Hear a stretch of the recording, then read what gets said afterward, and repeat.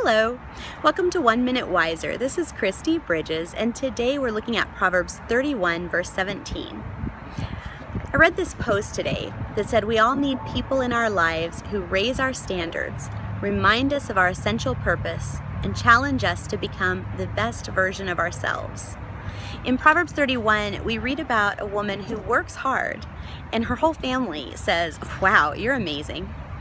And in verse 17, it says she dresses herself with strength and makes her arms strong. I think she makes her mind strong. Look at who she surrounds herself with.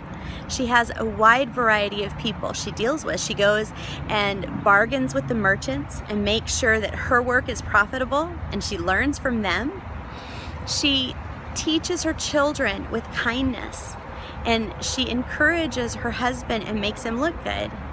She provides food and clothing for her servants, for people who are working their way up. And she reaches out to the poor and needy. There's no trace of judgment there. She simply makes good money, and so she shares it.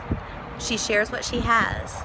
So I want to encourage you today to look around at your friendship base and make sure there's a little bit of diversity there, because doing relationships with a variety of people strengthens us.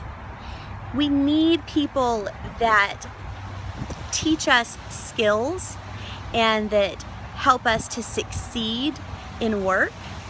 We need people that we can teach and to whom we can give and be generous in order to be our best.